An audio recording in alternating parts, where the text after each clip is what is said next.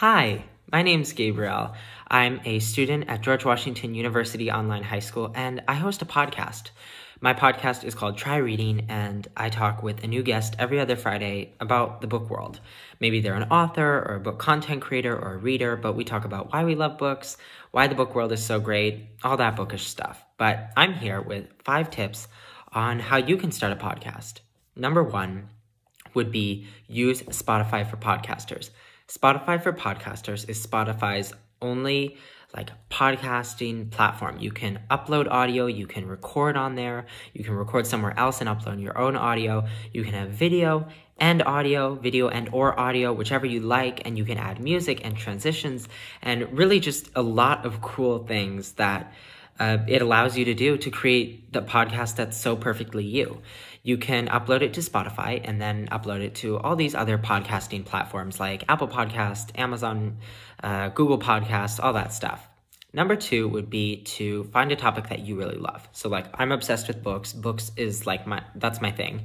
So I wanted to share stories with my listeners from people within the book world. So if you have a co-host or it's just you or you're inviting guests, I would say find something you're really passionate about, that you want to talk about, that you want to talk with someone else about, that you want to talk with different people about, and share those stories, whatever it may be. And I guarantee if other people love it, they're going to want to listen to your show.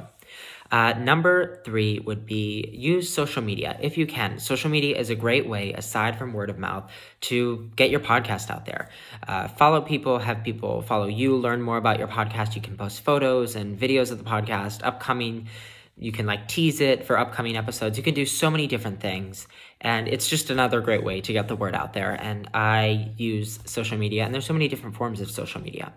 Number 4 would be take inspiration from others. So if you see someone running a podcast, hosting a podcast, and you really like how they do something, whether that's how they create their titles for the episodes, or how they do the intros, or how they introduce their guest, or how they move about transitioning from one question to another or topic to another, try to do it yourself.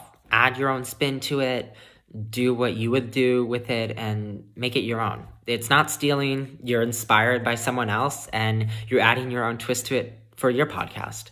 And lastly, I would say just have fun. It's so fun to host a podcast. I love talking with people all over the book world and then getting to hear from listeners which stories they loved, or getting to share these really amazing stories with the book world and just beyond the book world is so fun.